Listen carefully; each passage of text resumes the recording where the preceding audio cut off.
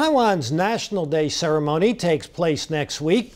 Following tradition, Ming Chuan University will be responsible for providing student hosts to welcome VIPs. And this year it has added a few foreigners who speak Mandarin.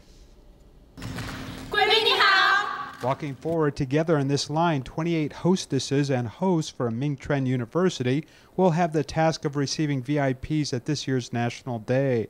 Among this group is one young woman with blonde hair. Alla Teryaeva is 20 years old and from Russia. She grew up on the Sino-Russian border area north of Heilongjiang Province. She has a soft spot for beautiful Chinese dresses and also speaks fluent Mandarin.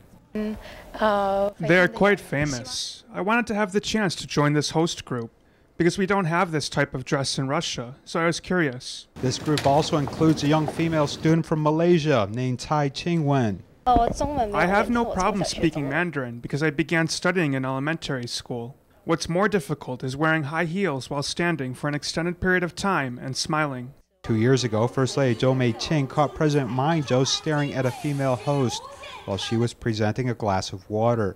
To prevent such an occurrence from happening again, this year's hosts won't present water to guests.